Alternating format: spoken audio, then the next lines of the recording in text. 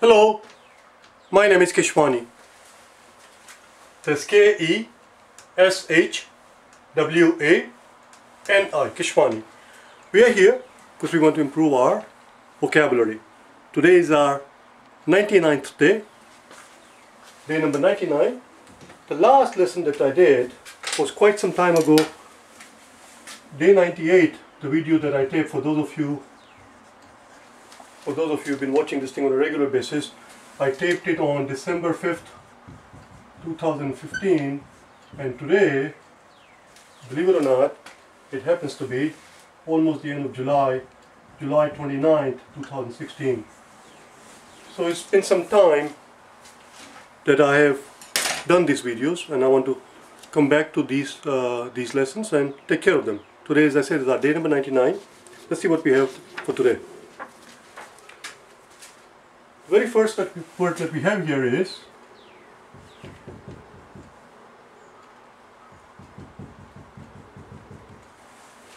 hibernate. Hi, next syllable would be bird, and then nate. What does it mean to hibernate? It's a verb. What does it mean? Hibernate means to be inactive, to be inactive, or if you like, to be dormant. The word hibernate is used typically when we're talking about animals who live in the cold region of the world, in the Arctic and so forth. They typically pass their winter hibernating. So it also means literally to pass the winter in a state of inactivity. And the noun of course would be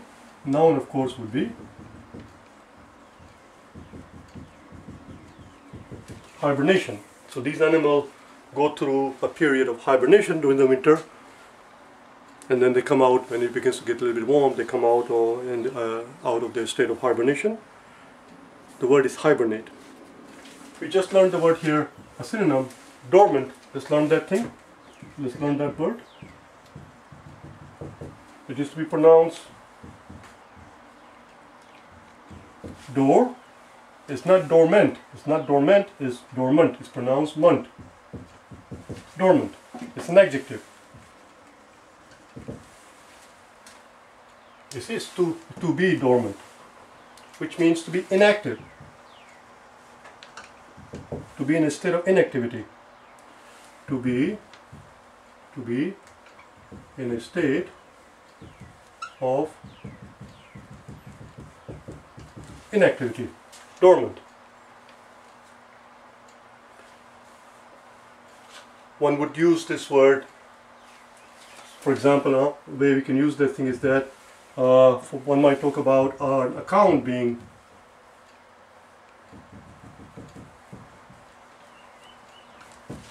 dormant.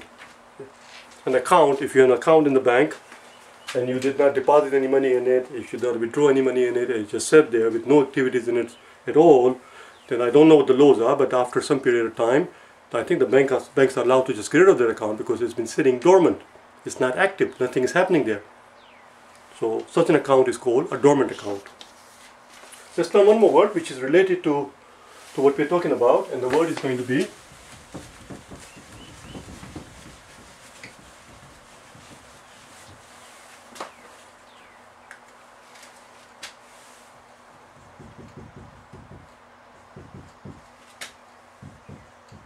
hiatus.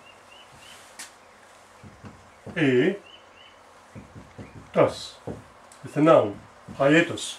What is a hiatus? A hiatus is a break. Hiatus is a break.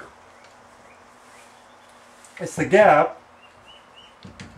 It's a gap in an activity or work. It's an interruption. It is an interruption.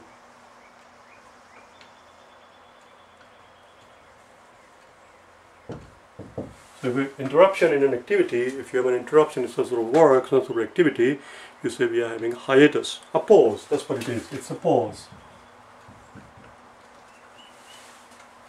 A period of hibernation is what it is. A hiatus is a period of hibernation. But typically hibernation is much longer. Hiatus could be a very short period. It just means you're taking a break. Let's move on then. The next three words that we're going to learn, just like these words were all related to each other, the next three words we're going to learn are also going to be related to each other. But the next three words have absolutely nothing to do with what we've been talking about so far. These are completely unrelated words. Let's learn them, shall we?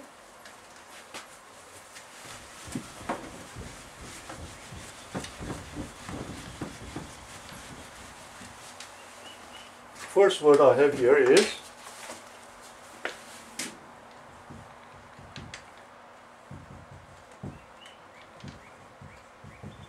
let's see how to pronounce it. How to pronounce the word.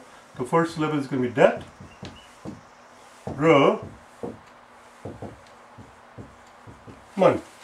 detriment. It's a noun.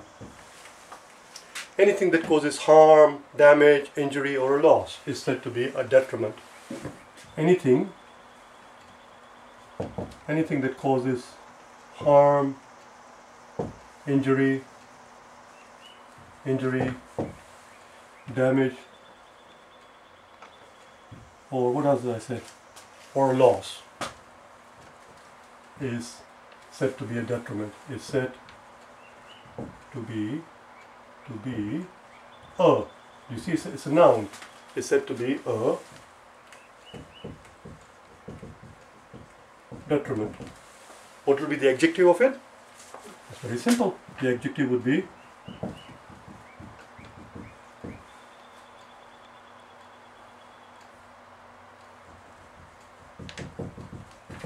detrimental.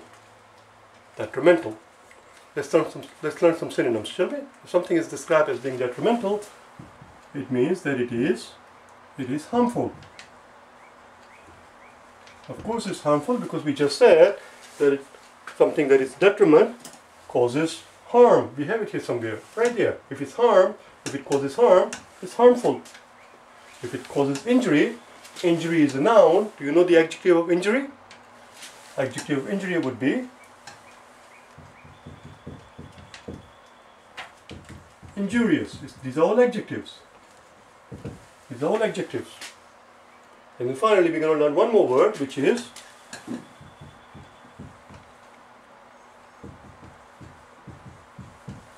deleterious, which we'll get to in a second, okay?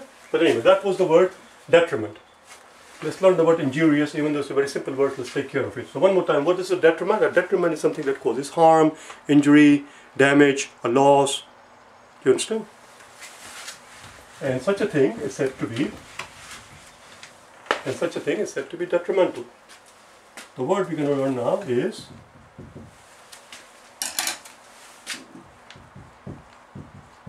injurious. It's an adjective, as we said before. Right here, it's an adjective. And it's pronounced in jur. Third syllable is e. And the last syllable would be us. Injurious. Simply means capable of causing an injury. Something that is capable of causing an injury. One might say that, for example, one might use the word injurious as in smoking. Smoking is injurious to one's health. Smoking is injurious to one's health. Of course, smoking is injurious to one's health. Everybody knows that. Everyone knows that. Smoking is injurious to one's health. It is detrimental to one's health. It is deleterious. Let's learn the word deleterious next, shall we? The word was injurious, which is simply an adjective of the word injury. Simple word injury, everybody knows it. It is the adjective that we have to work on. Let's learn the word deleterious.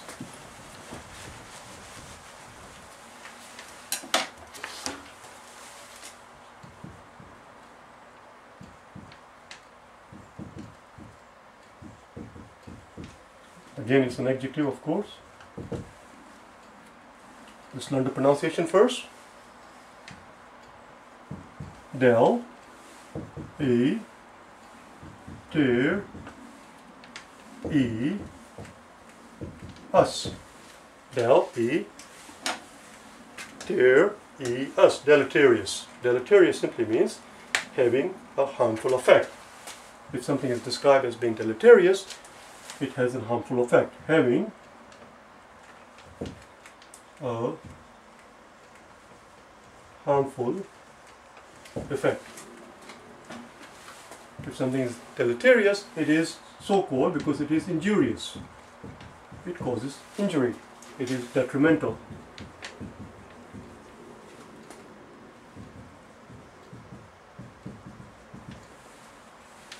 That was it. That was the 3 words we want to learn. We wanted to learn that that were related. Now we're going to move on to another group of words, maybe 3 or 4 words, which also have absolutely nothing to do with what we've been talking about. These are new group. This is going to be a new group of words, which are all related to each other. Let's learn them, shall we?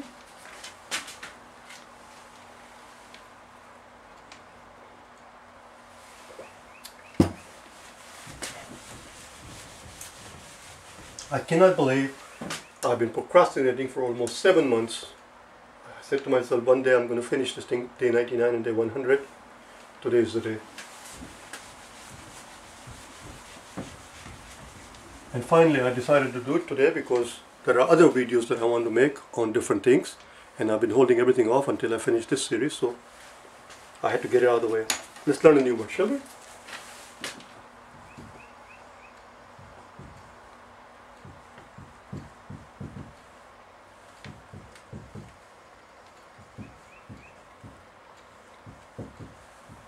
The word is reprove.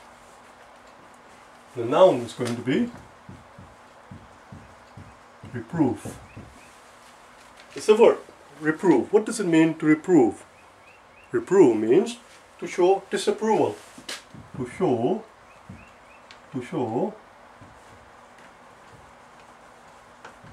disapproval. If you do not approve of something, you reprove it. To find fault with something. Reprove means to find faults with something.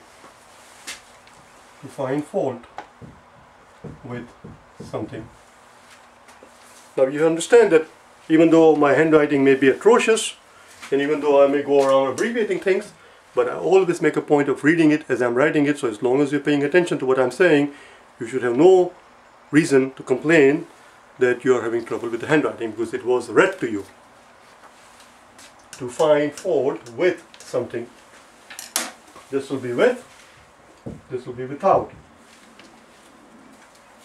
To find fault with something. Reprove means to scold someone. To scold someone. To rebuke. Here's a good word. To rebuke. And finally, to show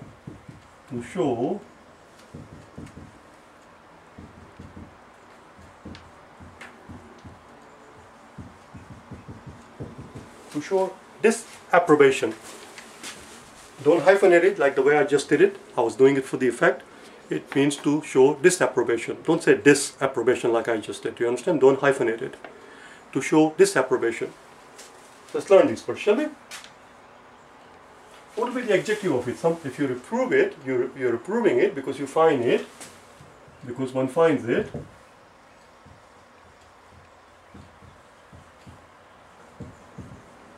Reprovable. You find it reprovable, meaning that you find you think that it is deserving of scolding. It is deserving of rebuke. It is deserving of disapproval. You rebuke it. It's reprovable. And the adverb would be,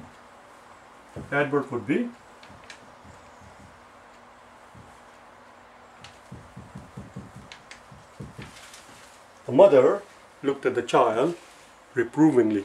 In other words, from the look on the face, child could see that the mother is not too keen on what he's doing. The mother does not approve it. She disapproves it. She's scolding the child, even though she may be doing so tacitly. I won't go there. I don't know why I introduced this word, but I know we have learned the word tacit. If I remember it, in the next video I'm going to tell you which day we learned it. This is day number 99. We did learn tacit. If I remember it, as I said, I'll tell you in the next video. So it's from a facial expression. She did not say anything. Her reproval was tacit. Her rebuke was tacit. She did not use any words. Let's continue. Reprovingly was the adverb. Let's learn the word rebuke. Rebuke simply means, let's put down the pronunciation here.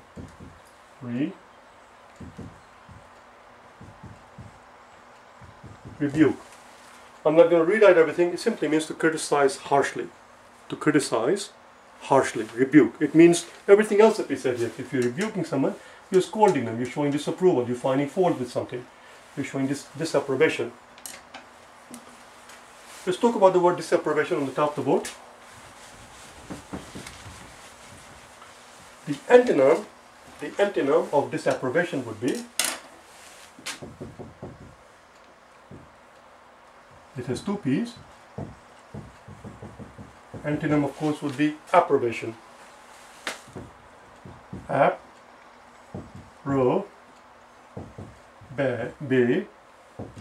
Approbation.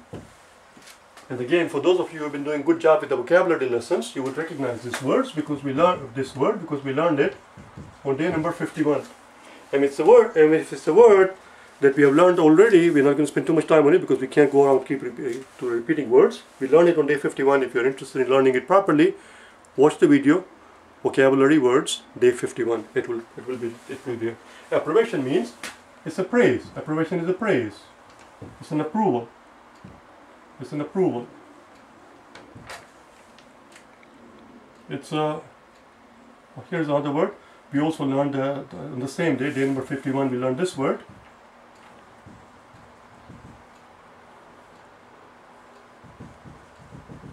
It's a commendation. It's a commendation. What does it mean to commend?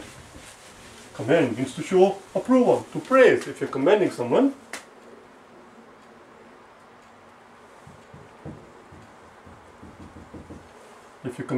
which is also on day number 51, I'm not going to put it on the blackboard, the meaning. If you're commending someone, you are showing approval. You are telling them good job. Do you understand? You're showing approbation. To commend. Commendation would be the noun, because approbation is a noun. So that was the end of this. Let's see if I have anything more to say. Well, let's talk about a couple of antonyms, shall we? We talked about. Actually, these are not antonyms. I take it back. I retract it. These are not antonyms. These are still continuation of synonyms. Let's learn a couple of more words, which means that you're not too keen on what the person is doing.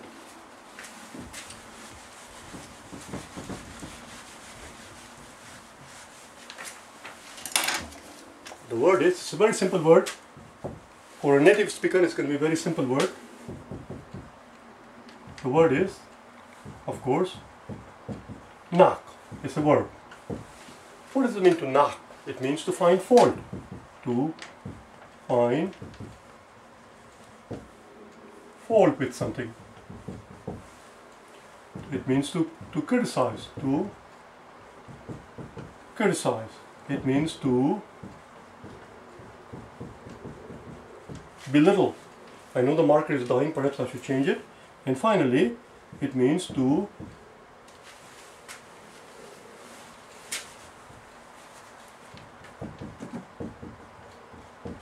deride. D-E-R-I-D-E. Deride. I'm going to change the marker. Give me a second.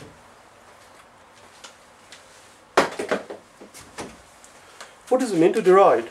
Let's first learn the pronunciation. D, and then ride. It's a long I, you understand? It's a long I, deride. What does it mean to deride? It means, deride means everything else. It means to to belittle someone, to mark someone, to rebuke someone, to rebuke,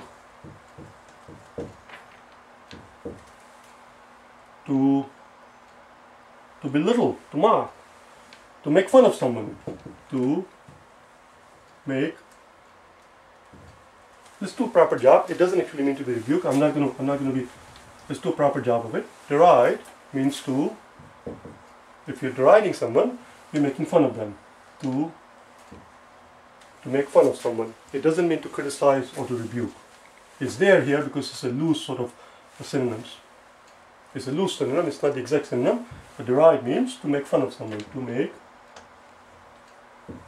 fun of someone. It's not a good idea to do a terrible job, to not do a good job, to make fun of someone, to belittle someone, to belittle someone, to ridicule,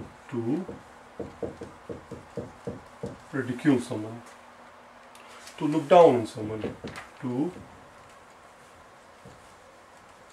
look down on someone. If you look down on someone, you're deriding them, you're making fun of them, you're belittling them, you are ridiculing them. What part of speech is deride? Deride is the verb. What is the noun of it? Should we learn it? The noun of deride would be, let's put it on the top. Let's put it on the top. The noun of deride would be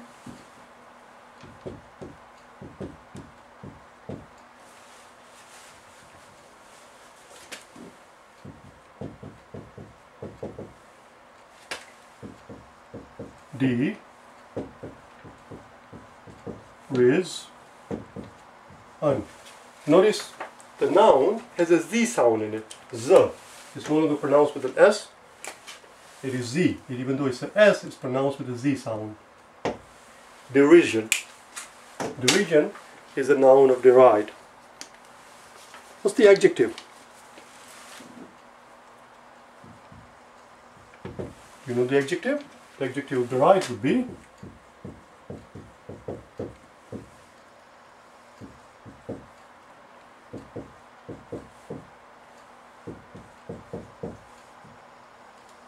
derisive. Again, you see it switches from Z to S sound. Derisive, derision. Derision, derisive. What's the adverb? The adverb would be derisively. He spoke derisively. That means when he was speaking, he was making fun of me.